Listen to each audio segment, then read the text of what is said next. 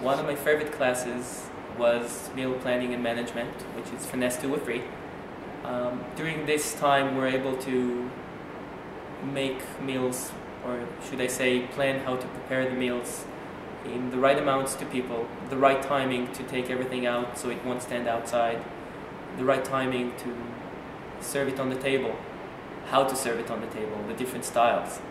By the end of the semester, we had a big project due where we had to serve the whole faculty of the department and other students a whole buffet, something that the whole class has planned together during the semester, and during the last day it all came down big time. We just prepared everything.